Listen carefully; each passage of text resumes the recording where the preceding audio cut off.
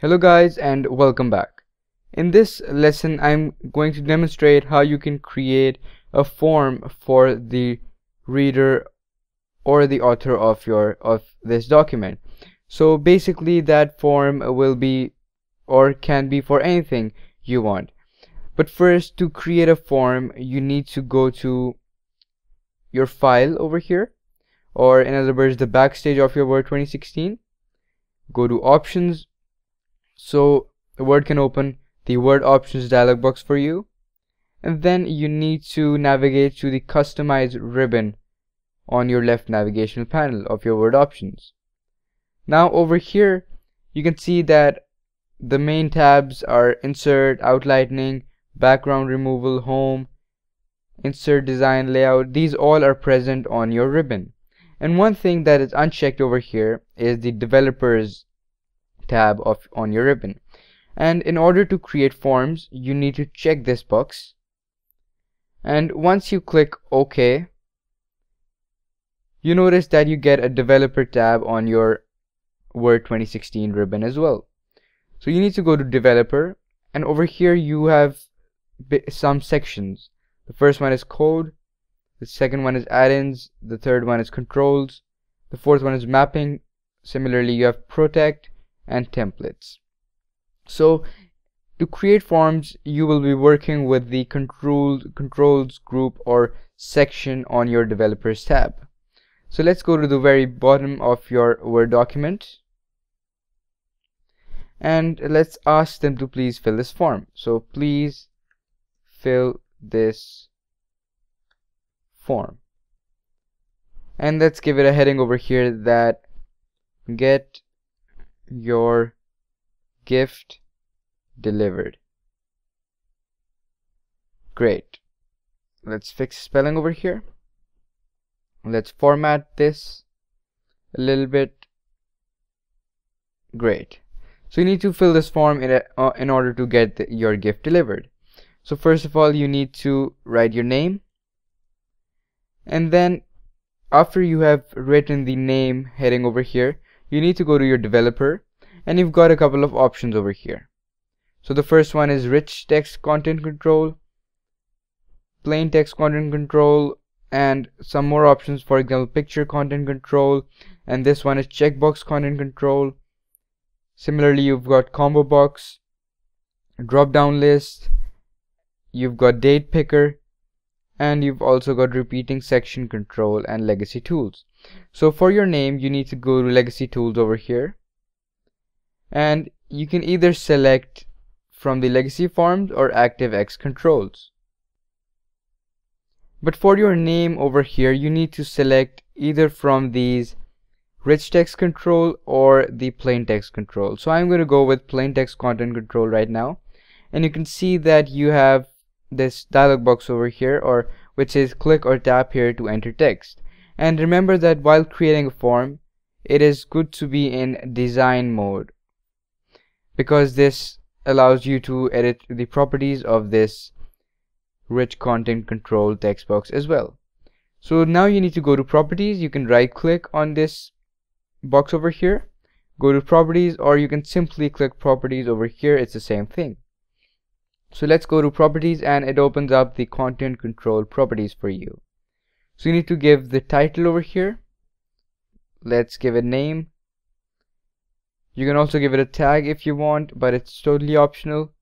You need to show as a bounding box, start and tag, or none.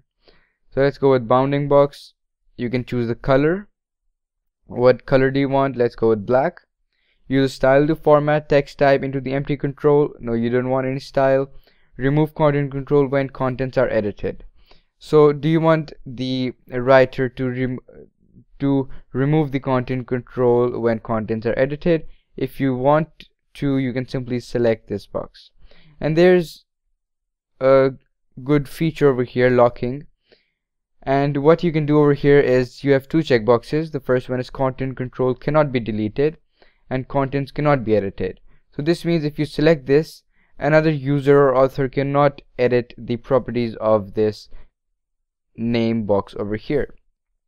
So let's click OK over here, and you can see that you get the name tag over here. So once you're done with this, let's go to the next option over here, and let's write, for example, the location. What's your location? Great. Once you're done with what's your location heading over here, you can now add the checkbox, the combo box, or the drop down list content control. So I'm going to go with drop down list over here. Let's right click, go to properties, and give it a title. For example, select your location.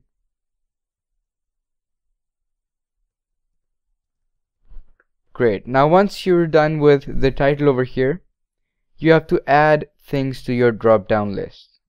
And to add things to your drop down list, you need to simply click add over here, and then you need to add all the fields that you want to display inside your drop down menu. So let's go with first is Chicago. Click OK, and you notice that it is now added into your drop down list.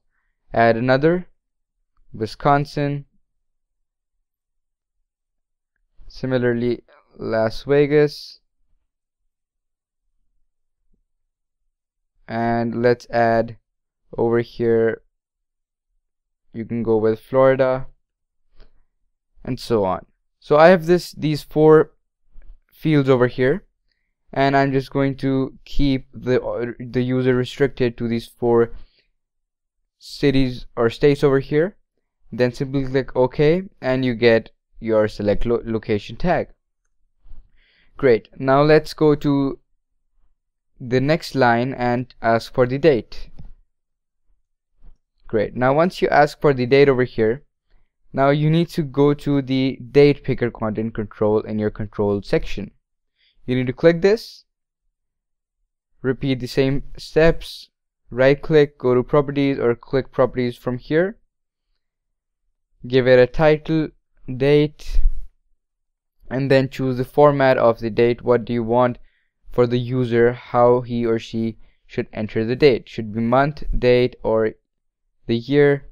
He should write it in day, month, date, and year, and so on. So let's go with the default format, which is month, date, and year.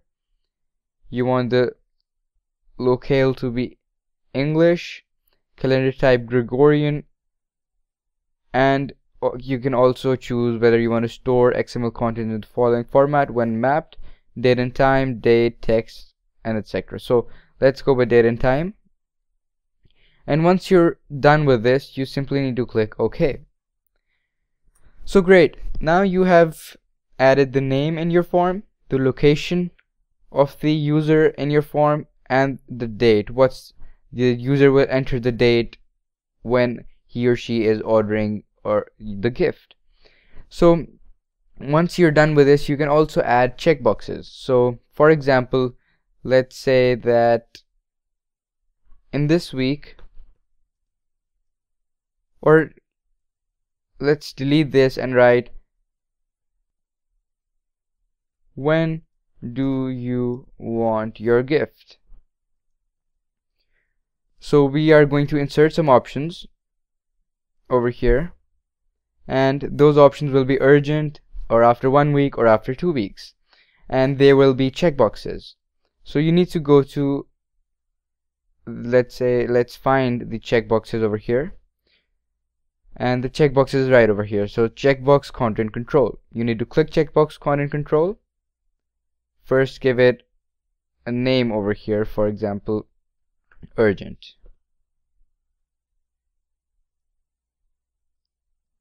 Let's remove this over here and simply go to the properties first. So go to properties, and you can then write urgent, and you want a checked symbol or unchecked symbol. The style of the checked symbol, you can change the styles and pick whatever you like and click OK. So when you check a symbol, the sign will be shown right what it's being displayed over here. So click OK, and you can see that you've got urgent and a checkbox over here. Similarly, you can add another, go to properties, and then write after 1 week. Great. Click OK, and boom, you got another checkbox over here. So let's now check your form whether it's okay or not. So you need to go out of design mode, and you notice that we can enter the name, we can choose the location, and enter the date as well. But in our checkboxes over here, there is no text over here. So you need to go to design mode again and give text over here. Do you want it urgent or after 1 week? Great. Now once you're done with this, now you can go out of design mode and then fill out your form. So let's fill out your form over here. Let's give it a name, for example, Syed Ali. Choose a location over here by your drop down menu, Wisconsin for example. Tap to enter your date, and it gives you a whole calendar, you see, and the date will be in form of month, date, and then year. So let's choose today's date, 19 of March. So it's 19 of March in 2017. And when do you want the gift, whether it's urgent or after 1 week? So you can see that how these checkboxes are being selected. If you wanted 1 week, you can simply check this box, or if you want it urgent, you can simply check this box. So I hope you learned how to create your form. It's pretty straightforward, very easy. You just need to go to your file first, go to Word options over here, go to customize ribbon, and select this developers option over here. And once you do this, you will get a tab, developer tab, on your ribbon, and then you need to work with the controls in order to create your form. And all the controls will be right over here. This will be the picture content control, the checkbox content control, the date content control, the location content control, drop down list content control, and so on. So you've got a lot of controls for your form. So this is a very powerful and handy feature in Word 2016. So I hope you like this. I hope you understand. Keep practicing, build 2 or 3 forms, and post in the discussions tab so all of the other students can also see what you've been up to. So stay tuned, stay focused, and let's move to our next lesson.